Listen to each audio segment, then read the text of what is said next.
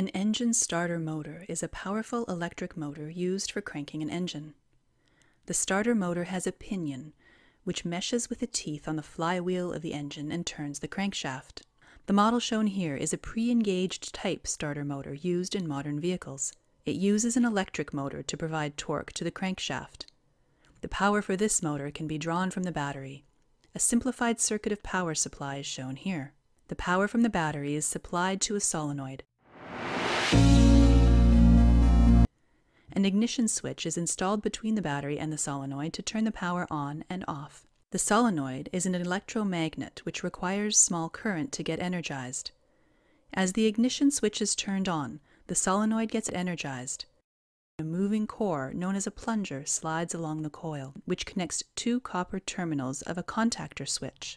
This completes the circuit from the battery to the motor and causes the rotor to spin. When the solenoid is de-energized, the core returns back and disconnects the motor from the battery. We may wonder why the solenoid and the contactor are used instead of directly connecting the battery to the motor and reducing the complexity. The reason behind not using this circuit is the high current demand of the motor. The motor is considerably powerful and demands heavy current for operation. To handle this current, the ignition switch needs to be unusually large. It also requires very thick wires running from the battery to the switch and then to the motor, which is technically inconvenient. This is why solenoid is used, which demands lower current for being energized. The solenoid has another crucial function. It helps to slide the pinion and engage it with a flywheel before the motor starts to spin. As the pinion slides towards the flywheel, it slightly rotates on its axis, as shown here. This rotation is achieved by using a helical spline. This rotation helps meshing the pinion with the flywheel more conveniently. As the pinion and flywheel is properly meshed, the contactor switch gets closed, and the motor spins. As we can observe that the pinion is considerably small compared to the flywheel, the gear ratio of the flywheel and pinion is generally from 15:1 to 20:1. The high torque obtained from this gear reduction is still insufficient to crank the engine. So, a planetary gear set is introduced to increase the torque further.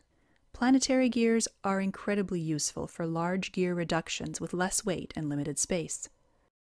It consists of a sun gear, a ring gear, a carrier, and a set of planet gears. In starters, the ring gear is fixed, the sun gear is the input, and the planet carrier is the output. For the setup shown here, the gear ratio is 7:1.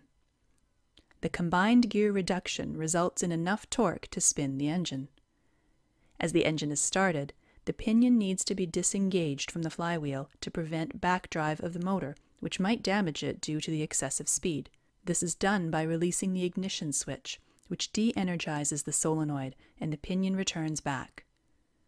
But if the operator fails to release the ignition switch as soon as the engine is started, the flywheel will drive the pinion too fast and damage the motor. To prevent this, a one-way clutch is used. The one-way clutch has a set of rollers installed between the outer and inner races. When the outer race is rotated by the motor, the rollers get trapped and transfer power to the pinion. As soon as the engine is started and drives the pinion at a high speed, the rollers get released and power transfer is stopped.